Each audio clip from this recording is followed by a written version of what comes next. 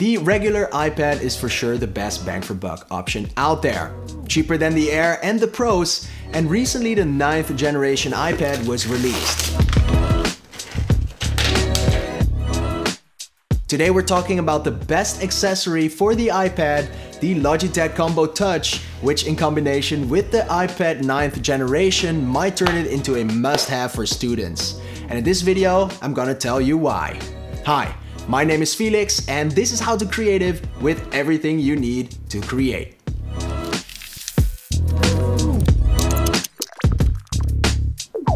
Last year, I graduated cum laude from my International Media and Entertainment Management University, and I have been using a MacBook for most of my note-taking during this time.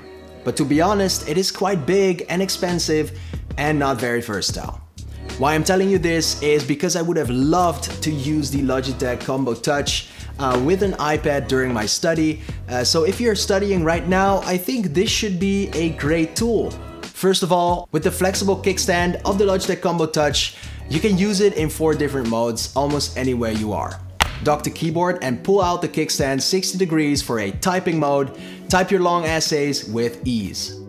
Catch up on your email or your to-do list while you're on your way. Fully extend the kickstand for a drawing mode. Draw illustrations and make quick notes during your lectures, and highlight the most important quotes and sentences in your digital study books while you're studying. Talking about that, fold the kickstand for reading mode. I never bought a single physical book, so this also makes it great to read your books and study for exams. And finally, the viewing mode. View your online lectures, participate in some video calls, or watch your favorite series to relax.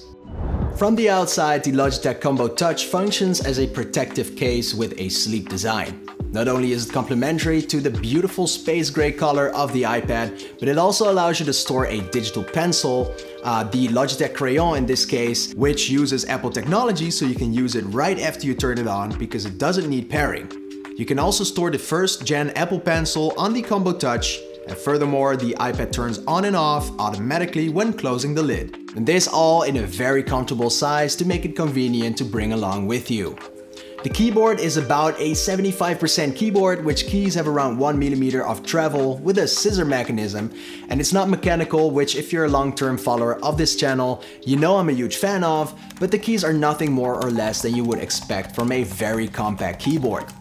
What does surprise though is the backlit feature, which allows you to keep working in the late hours, which if you're a student probably wouldn't be your first time. The full row of iOS shortcuts is also very nice. And this in combination with the multi-touch trackpad makes it great for productivity. The only thing I would have loved is a complete area of click, because right now you cannot click the top of the trackpad, but this is a minor detail.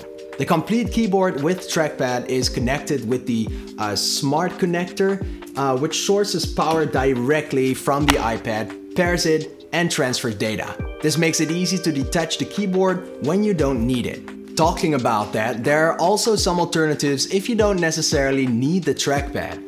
The rugged Folio or the slim Folio, which is even smaller. The Combo Touch is also available for the iPad Air and iPad Pros if you want a little more power out of your system. If you're interested, you can find the links to all these products in the description below, and these are affiliate links which will give me a little kickback, so thank you so much for clicking.